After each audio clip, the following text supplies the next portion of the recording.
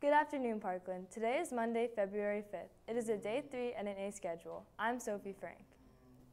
And I'm Luka Pettine. Welcome back to Parkland TV. Congratulations to all of the Mr. Parkland contestants who competed on Saturday. A special congratulations goes out to Mr. Parkland 2024 Dennis Marube.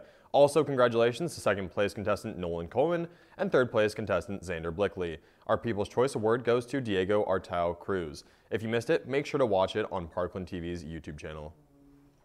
If you care about the environment and are interested in meeting like-minded individuals, come to the Conservation Club meeting in room C241 tomorrow, February 6th at 3 p.m. Do you want to let a special someone know that you are thinking of them? Well, send a candygram to them on Valentine's Day. Spirit Club is selling candygrams for $1 a week during lunch periods next week.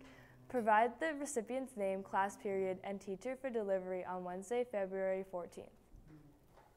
Are you interested in becoming a doctor or surgeon? Come hear from Dr. Stephanie Haynes speak about her career as a robotic surgeon at Penn Medicine.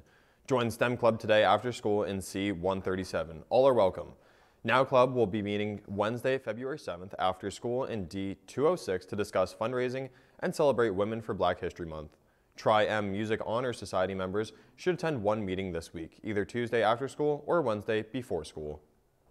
In sports news, boys basketball swatted Emmaus 73-45 and girls basketball won 50-42.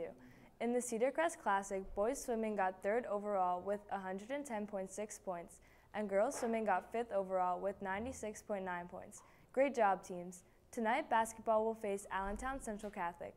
Girls away at 5:30 and boys away at 7. Good luck. Make sure to follow our YouTube and social media at Parkland TV Film and check out our website, parklandtvfilm.org, for updates, broadcasts, and exclusive content. I'm Luka Pettine. And I'm Sophie Frank. Have a great day, Parkland.